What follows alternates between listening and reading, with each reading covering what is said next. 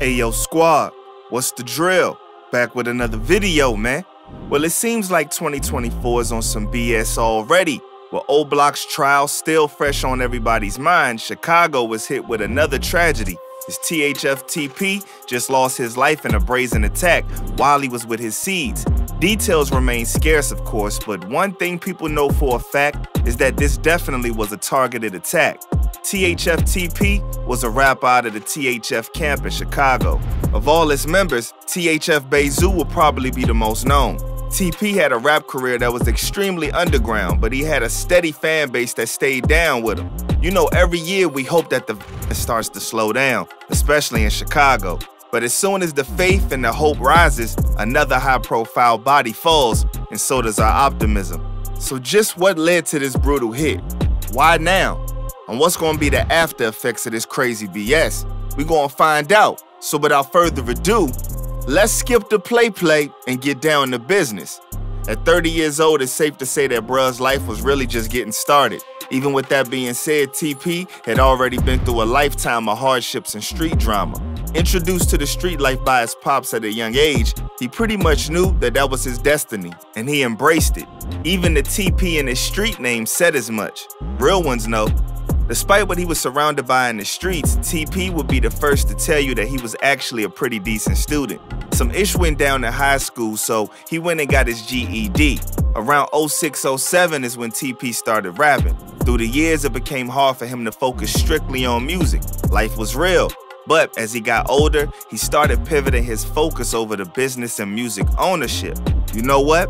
Had he been a bigger artist, it's likely the major news wouldn't have stayed away from the investigation of this tragedy. But the internet and urban YouTube investigators have been really exploring the possibilities of what could have happened behind this drill. Chirac's secret agent man Trench's News and King AK-47 have both been on the job helping to give people more information surrounding this incident. To add more historical context to TP's most infamous moments, before King Von lost his life, he accused somebody in his circumference of stealing hella bands from him. The person he was talking about was actually THF TP. They would end up having to war words on social media where Von tried to take his hood pass and bruh wasn't allowing that. TP defended himself and so did his homie.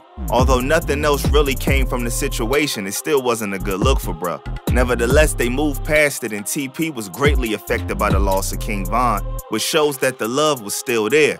The best look TP had in terms of his career and his internet clout was when he dropped the infamous drill track Bus Stop, a catchy diss track poking fun at the demise of Tuka and Lil Mark. This video got several million views and had the internet talking. It's crazy how this joint is one of the first things people thought of when they heard about his passing, and a classic case of what goes around comes around on the karma side of the game. It's still unfortunate nonetheless. Shortly after the ish went down, 051 Kiddo sparked some attention from drill fans by posting a picture of Lil Mark. Many assumed the picture was a jab at TP, especially since 051 and THF had smoke. According to him, the feud between the two started off as just fights in school that later turned deadly when they got their hands on straps. And it be like that sometimes. It's the evolution and de-evolution. A decent part of the online drill community believes that this long-standing beef may have had something to do with TP meeting his untimely demise. As customary of a lot of drill hits, footage of the incident hit the internet about 2 days after everything went down, and it's truly a messed up sight. For his own kids to witness his demise in such a brutal way, man, only God knows what those children will have to deal with mentally. It's truly a blessing that the kids were able to get away in time.